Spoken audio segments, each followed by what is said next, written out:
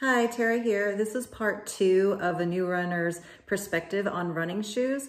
So here's what I've learned since the first video. I like the HOKA Mach. I had a Mach 4, but I didn't buy it in wide, and I tried running in it, and I definitely need wide. So the HOKA shoes do tend to be more narrow. So then I tried both the HOKA Speedgoat. I had used them once on just a trail hike because these are marketed as trail shoes, but you can also wear trail shoes. So comfortable. I ran a long run in these, and they say maybe the only thing about a trail shoe is maybe the rubber is a little bit softer, maybe would wear out, but they do make them so they can be both worn on the road and on the trails, and I love these. The cushion is amazing. I almost feel like if you were racing in these, you have a definite advantage because it's just like the bounce and a little bit slightly, I felt forward, rolling forward. I tried the Gaviota, also in wide, so no problems on the side of my foot. I don't know if I mentioned that these are wide, so it was comfortable on the side. And yes, these, I felt like my heel was sinking down a little bit, like more of a flat run, and I didn't like that as much as feeling like a little bit up. So you have to find out for your shoe what you like, and heel to toe drop is what it's called. I think on average, sometimes it's like 5 millimeters, or some people have it like no heel to toe drop because they like it completely flat. And then CrossFit, these were Reebok's CrossFit. I just wanted to see what that was like to run in, and no comparison to like the cushion and the comfort of the HOKAs.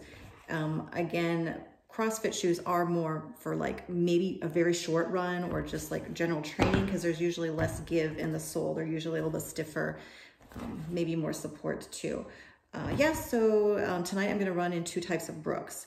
Last night I was running lap after lap, just trying different shoes. I just ran 2 miles, and this time I ran in the HOKA Mach. I think they're the Mach 4.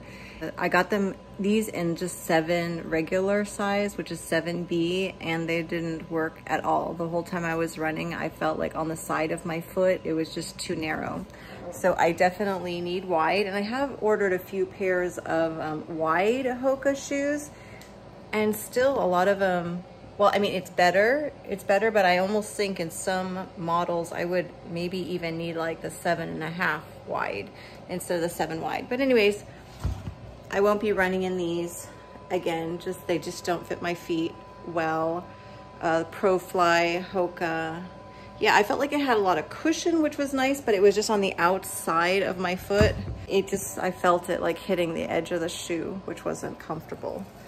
So yep, now I know I can't use those. Next I'm gonna run in the Brooks, because just putting on the Brooks and walking in the Brooks, they feel very comfortable. The Dyad feels the best. After that, the Ghost.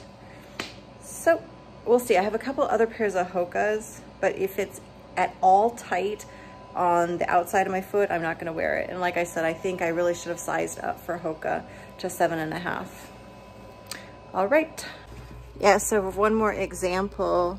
I ordered these, which are the HOKA Gaviota, and this was in 7D, which is a 7 wide, and I still feel like my outside of my foot is hitting that. And I guess if you could even see the profile bottom of it, you see how it goes in quite a lot in the middle there. So I definitely need a wider shoe in that middle of my foot area.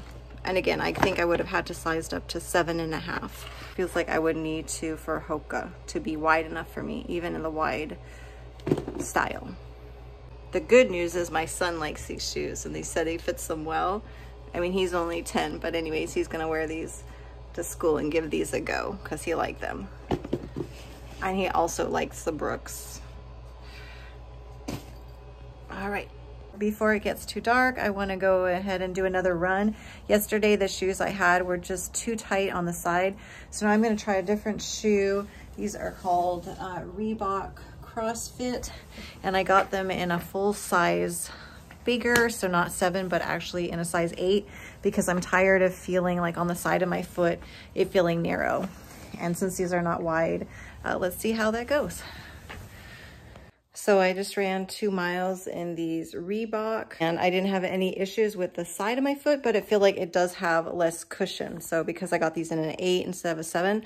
So now I want to do one more lap around the block And I'm gonna try these HOKA Speedgoat because I did get them in the 7 wide.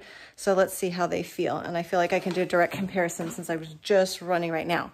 And I'm actually tired from running yesterday. My feet are a little sore, so I think I better not run consecutive days. I should just do every other day. Let's give these a try. These, which ones are these? Speedgoat 4. All right, the HOKA Speedgoats are amazing. There's so much cushion. I got them in the 7 wide, which is 7D, and I didn't feel any discomfort on the side of my foot. So that's great. And yeah, the comfort is like no comparison after just trying those Reebok ones. And now I think I'm gonna try, I don't know if I should try the Brooks right now, because I was thinking before that maybe the Brooks Dyad were gonna be it, but I also have one more type of HOKAs. So I think I will try the other type of HOKAs. It's like Gaviota, something like that. Just because if they don't work out for me, my son wants to claim them. Okay. And I feel like if I'm just running back to back these laps, I'm gonna get a true comparison, because I think from day to day I might feel a little different or forget exactly how it feels, but now I'm just trying them out. So yeah, what is this one called? Gaviota, also in wide. Let's give these a go. Just about to go, but I think if I don't lace them up to the top laces, I feel like I'm gonna slip out of them, so I need to do one more lace up. I'm a shoe tester. Let's give these a try. My dog was getting confused of why I kept coming from outside and changing shoes and doing another lap. So the final lap, I just put on a pair of K-Swiss shoes and I took her for a lap around the block. But before that, I had on these Gaviota wide, and my feeling about these was I felt like it was flat. My foot was flat, almost like my heel was striking first. And I guess compared to the Speedgoat, which have, I think this is what they call, look it up later to get the exact specs, but the heel to toe, you know, rise. This one has seemed higher, so my foot was a little bit, like it felt a lot more cushion on this one, and I'm definitely like hitting on this or the middle of my foot, whereas this one, the heel part is not up as much as here, and this one I felt like my heel was striking first, so I wasn't crazy about that feeling.